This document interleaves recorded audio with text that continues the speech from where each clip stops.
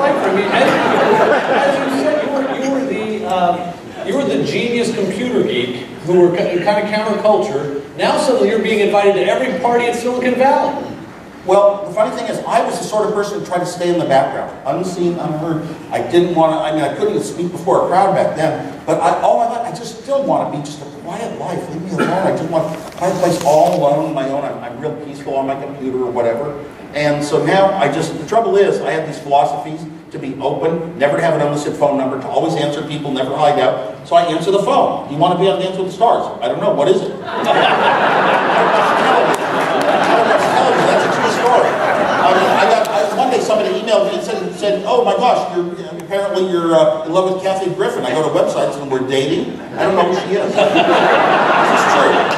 Big Bang Theory called and my wife said, well, he doesn't watch TV. I'll have to watch it to see if he'd like it. I like it. Did you like it? Yeah, now I actually TiVo 2 shows. Do you see anyone who reminds you of you? A lot of the Sheldon attributes, very much. I'm talking these little technical bits of science with people all the time. Yeah, I mean, not that deeply. I love his lines, but and how he does, he works so hard. He deserves the Emmy he got and a Golden Globe. He deserves them because he's walking around all day long trying to learn his lines while everybody else is just, kind of doodling. Okay, now we go and do the rehearsal, and he's got a tough job. That's great. So if another TV show calls, you'll answer, right? No, they have to be the right one. I mean, I've kind of got a couple of top shows. That's right. Let's see. Right. Yeah, Kathy Griffin's was just incredible. So for all the entrepreneurs here in this audience, talk about some of the lessons learned those first few days besides take what money you have and go out and build something, make a step forward. I was a very strong technical part of it. So I always say, entrepreneurship, make sure you've got the technical side covered. You just have sort of ideas about what could be done, and we'll just buy the technical as a resource, maybe in India or something. That I don't advise that at all. You might come out with a product that you can raise money from venture capitals just with your paper ideas, and not a real product that you build. Do something. Actually make it and do it and show it. I say do that first, and you better have some of those extreme technical guys, the young guys coming out of college, or maybe they're in grad school or something, that know how to put something together. Whoa, different, unexpected, and better than the other guys. You should start out with that kind of excellence. I do urge that, and you should get a complete working model before you try to raise money from people. Other than you just have ideas, you're going to give everything away, and it's going to be a very hard road to get to that working model. You're going to have to take more money and lose percentages. And if it isn't personally worth a lot to you, that dies out. So believe. But the main thing is you got to believe in what you're doing. If you grow up like I did with ideas about computers, and you get a chance to work in computers, that's where your whole life wants to go. Yeah. I was working in calculators for Hewlett Packard, and I wanted to be in computers. So, it was kind of like you should find your path and not, I'm just doing it because I think this will make a successful company. Yeah. No. And you know what? And if you start a company, I also like to tell entrepreneurs, you go for a while, it's not clicking, you're not raising the money, you're not really getting there. Hey, if you have one good idea, you can have other good ideas. Maybe it's time to just rethink out and do something else. So in any way did you get sad or lament the fact that as Apple got bigger and bigger and a big corporation and then evolved over the years?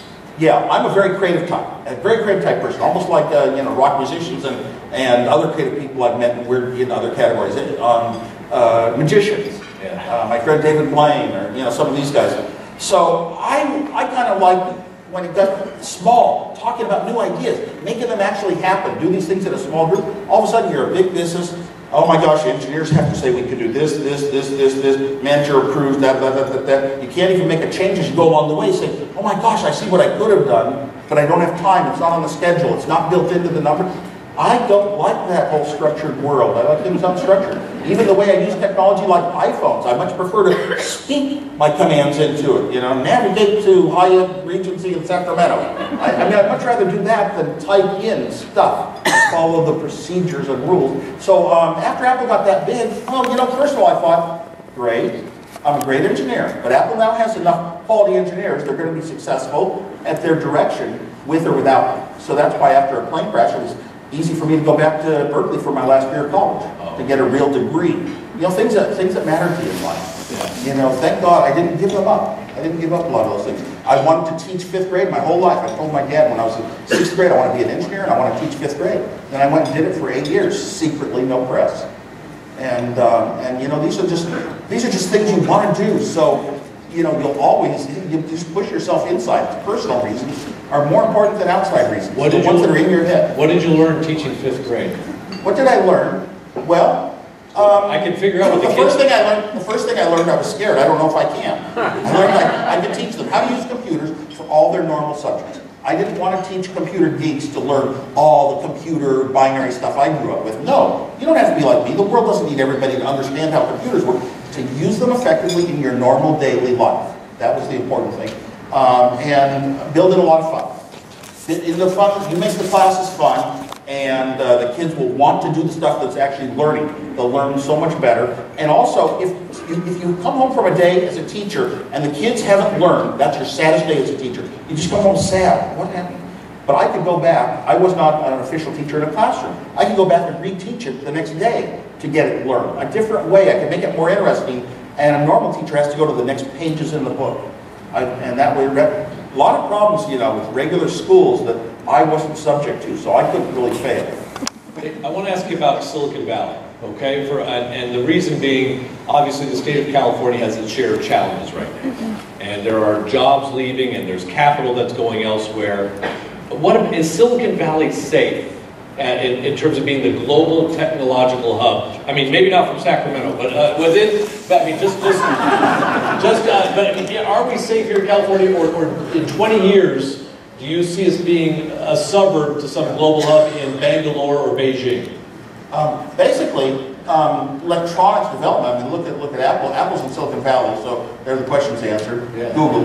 Yeah. We've got a few of the such top players. They're going to be around for an awfully long time. But electronics devices that are so important in our life will keep building. Every one of those companies that builds electronic devices and things, not just computer companies like Apple, but you know, even big machinery and stuff like that, there's still going to be that ongoing need. A lot of Silicon Valley is based upon entrepreneurship, starting new things, and new companies with the hardware world are subject to Moore's Law coming to an end, that sort of thing. In other words, it could possibly come to the point that we can't build a better computer next year.